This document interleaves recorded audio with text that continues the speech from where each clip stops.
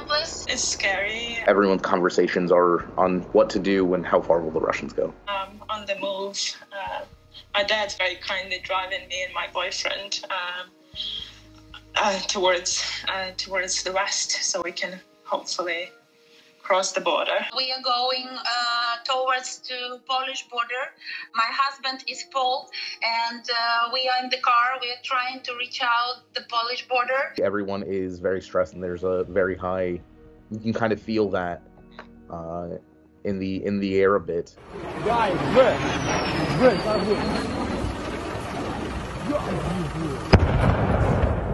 I did not in any way I could foresee that a full-on military attack all over Ukraine, center, east, west, south, north, would happen so quickly, and it's scary the pace at which things are moving. It's not a crisis here, guys. It's a war. It's a real war all over Ukraine. They bombing.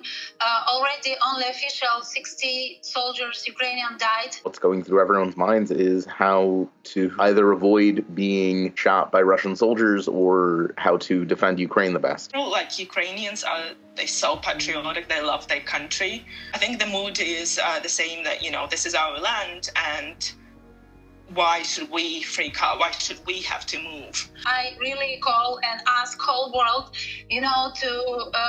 to pay attention to it.